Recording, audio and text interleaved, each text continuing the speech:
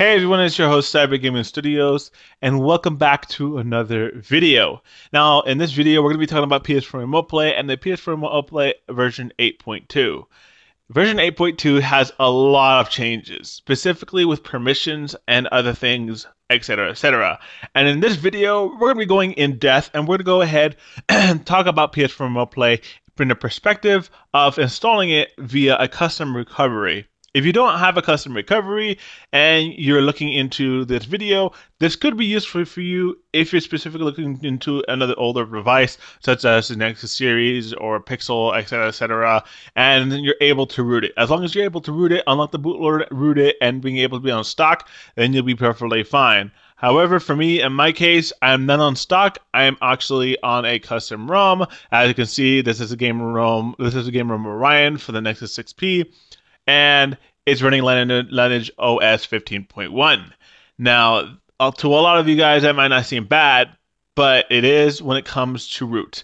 This ROM has its own built-in root method, so it's gonna have a setting that's enabled for root. And regardless, even if you remove the root binary, the app will still detect root because that option is still in the operating system. So it's just not gonna work for me personally. But this is to show you guys that it can be installed easily. Now, the first thing we want to do is we're going to go into different categories. We're going to show you guys how to do it on the OS, and then we're going to show you how to do it on the custom recovery, and we're going to have a camera. I have to charge. I'm going to be, by the time I charge my other phone to be able to record the video, you're going to notice that it's going to switch between sides. So the first thing you want to do is get everything prepared. Specifically, I'm going to show you guys that I don't have PS4 Remote Play being able to install. So right now I already have if I go to Mega and I go to Mega Downloads where I downloaded it, here it is, the new download update. I'm going to go click that. I'm going to Zip Viewer, and I'm just going to go simply install this. I'm just going to try to install this. We're also going to extract the PS4 Remote Play normal zip, and you pretty much notice there's no words exposed. I'm sad to say this for you guys, that if you guys weren't paying attention to last night's post or yesterday's post, I posted that as of today, I'm no longer supporting exposed framework. This means if you want to be able to use it on a custom ROM, you're going to have to figure it out yourself, and I'm not going to be assisting anyone regarding this issue, as we want to guide people to use their stock OS and being able to use it in a more efficient way. I know a lot of people get confused on how to install it, so we're trying to eliminate that confusion and try to make it much more easier. So this is the only way that I can make it easier as much as possible. And yeah, but if you're looking for a video on how to install this update, including the normal update manually, I'll have a link in the description where you can go to the video and watch the guide there, and it's easy to do, and it's very simple. If you do everything wrong, the app will not boot, and you may not be able to install the application. So if you get an error called 00800 or something and it had the last name 3, this means you have something that's modified the system. It can be from BusyBox, root, etc., etc. So if you're having stock but you're getting this error, this means that either your manufacturer made their custom OS from Lineage OS and they did not remove the certain files like BusyBox, etc., from their systems, and this is why you're getting this triggered. This has nothing to do with whether if your system is compatible or not. This has to do with everything about anything that modified your system, regardless if it's BusyBox, Super SU, etc. Make sure that there's nothing has been modified, and ensure that your manufacturer has not modified your system in any form of necessary. And it's including installing BusyBox, because some companies do tend to leave BusyBox inside the build, and it can be very annoying.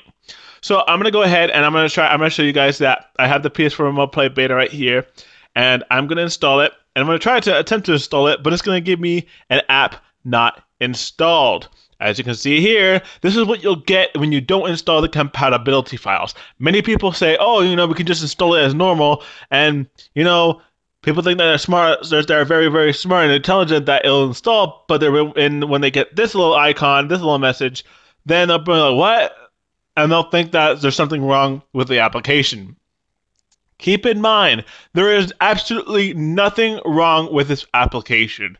If you're not getting if you're getting an installation error, then you will have to install this normal zip. I'm going to extract this zip for you guys so you guys can understand of how this works before we get on with the full guide.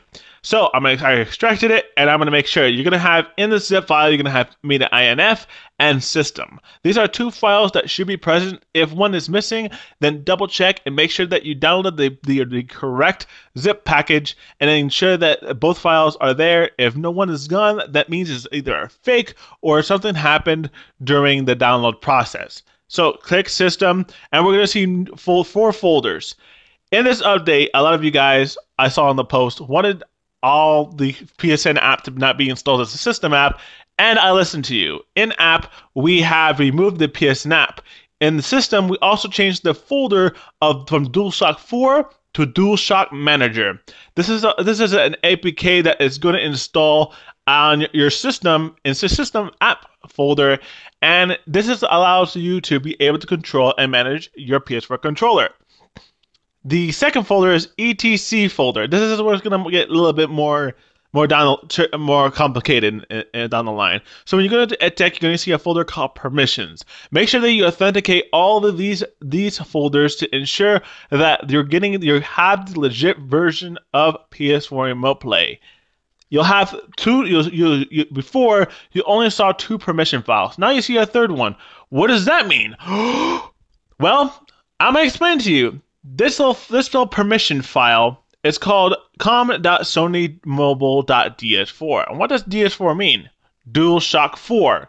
DualShock 4 is the proprietary name for the PS4 controller, and this is the permission that allows the PS4 controller to be read, to be used, and be configured easily. You also have in framework, we also have more files. So before you only had these two files in the folder. Now in framework, it's a little bit more complicated because now we have two more additional files.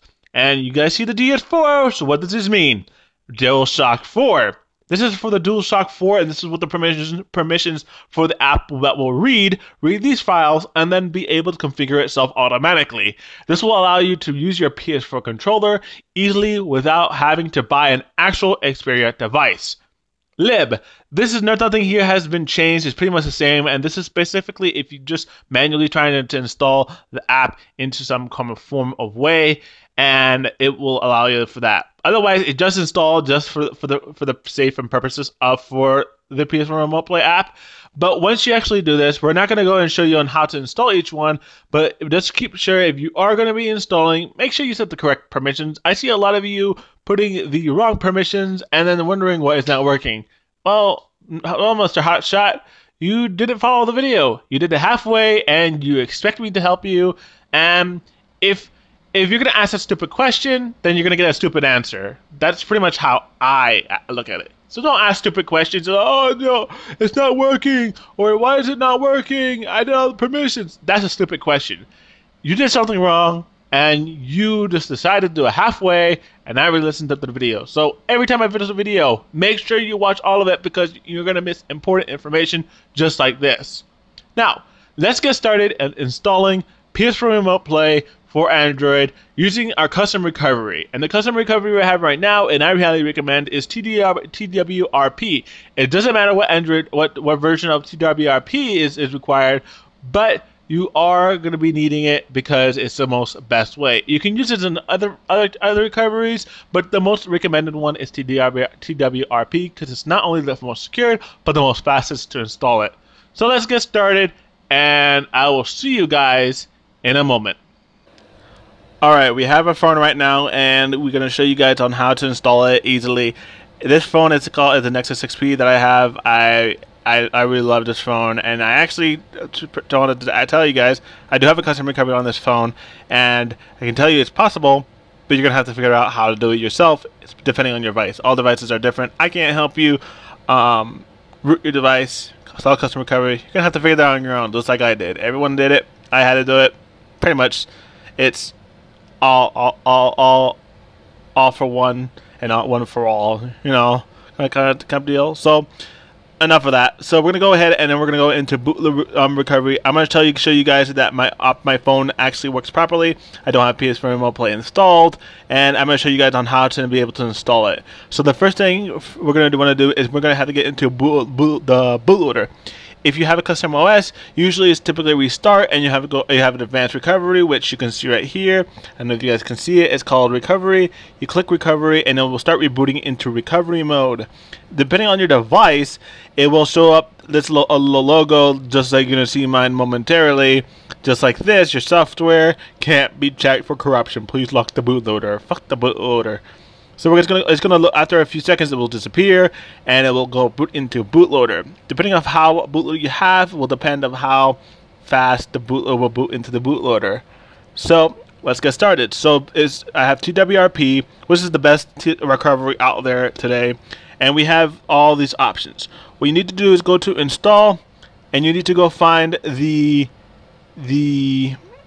what did I do that? You need to find your internal storage, and you need to find the PS4 Remote Play normal package. We're gonna go into this folder that we downloaded, and you're gonna see two files. We're gonna go into the PS4 Remote Play install files. Click that, and we're gonna go ahead and click this little package.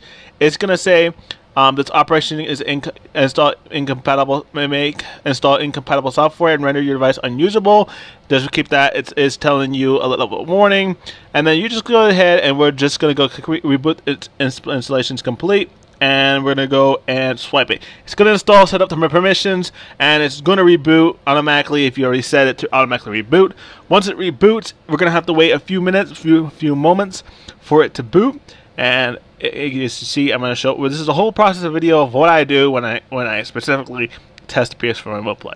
It's going to install the support for the DualShock 4, and it's going to install other things like that. And I'm going to tell you guys, I have a custom OS, so I don't have a stock right now. I hate the stock OS. I don't like it. I know a lot of people don't like it, but there are, depending on the device, there are ROMs out there that have been debootloaded and de-odexed, so you guys don't have to deal with all that bloatware and shit. I personally haven't found one for my phone, but if you guys would love to point me in the right direction, leave me a link in the bottom section below, and it will help me. So now we're gonna go, and you see my phone has booted. We're gonna go back into our mega folder. We're gonna go into there. We're gonna go into the PS4 Remote Play app, and as you seen before, we see the application now, and we're gonna go ahead and install it.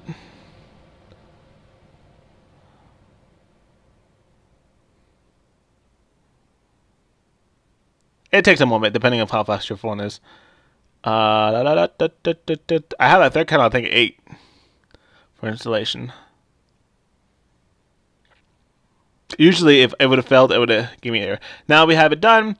We can see now that we can go back onto our phone and show you everything else. So let's get back onto our phone, and I will see you guys there. Now we're back on our phone, and we have PS4 Remote Play installed. So what does this do? And what does it mean when you install these files? Well, I haven't personally tested it because I am on custom OS, so I can't just go test everything. So I rely on you guys to go test it for me because you guys are the ones using it. So I don't use this all the time, and I barely use it on my phone personally. Personally speaking, in my opinion, I'm mostly on my PS4 all the time, so I don't go on my computer or anything like that to go on thing. And by the time I'm somewhere else, I don't have enough, data to be able to stream my PS4 games anywhere else, and I'm always moving, so I can't really do it.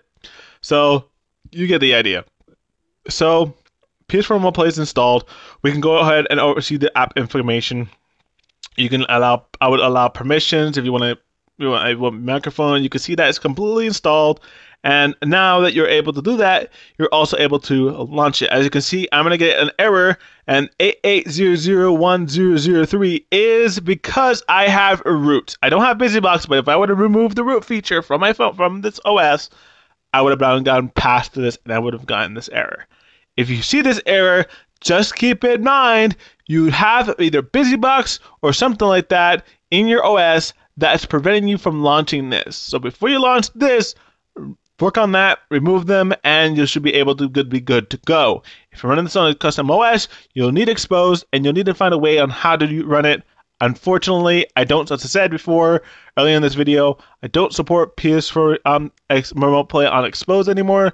So there you go. Otherwise, I hope you guys did enjoy this video. If you guys did enjoy this video and you guys want to see more videos just like this, let me know in the comment section below. And if you guys do want to see just some Grand Theft Auto San Andreas gameplay, let me know also in the comment section below if you guys want to see like that, some of that too. But other than that, thank you guys for watching. Oh, and before I actually end this video, I want to announce that I officially have my YouTube songs, the ones I personally made, that I sang and stuff like that, especially the remixes, I have on my official SoundCloud. So if you ever search Cyber Gaming Studios on SoundCloud, you can see you can listen to all these cool awesome songs, such as from CGS Maximum Prime Nuketown Zombies, Samantha's Damn Lullaby, and I'm gonna play you guys one for right now. So I'm gonna make a video of this one, but I just made this one recently. But I'm not gonna show you guys that, but I'm gonna show you guys this one. This one's really cool.